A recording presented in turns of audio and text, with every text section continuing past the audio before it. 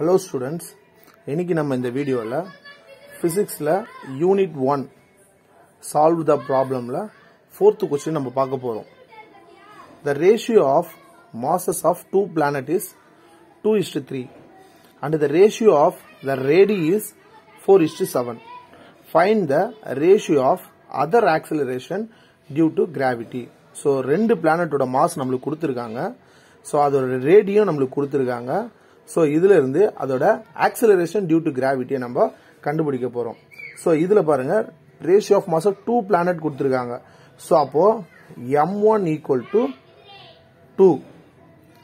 So m2 equal to 3. So இது mass கொடுத்தா kg போட்டுக்கிறோம். அடுத்து அதோட radii r1 equal to 4 and r2 equal to 7 km. So நம்மளுக்கு to find the ratio of other acceleration due to gravity ன்னு கொடுத்திருக்காங்க. So gravity ஓட formula G equal to capital G capital M by R square equal to G1 by G2. So அப்ப இதுல நம்மளுக்கு ரெண்டு mass கொடுத்திருக்காங்க. அப்ப இதையும் நம்ம என்ன பண்ண போறோம்? தனித்தனியா எழுதிக்க போறோம்.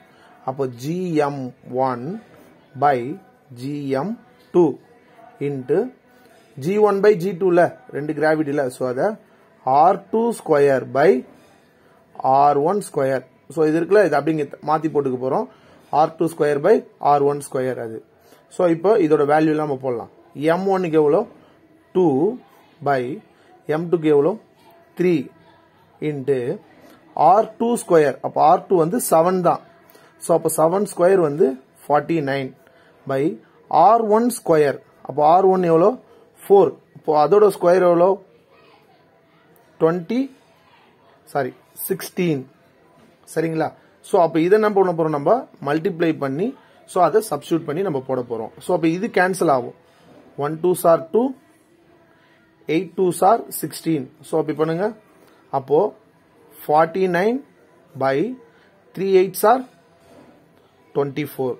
சோ அப்போ ratio of acceleration due to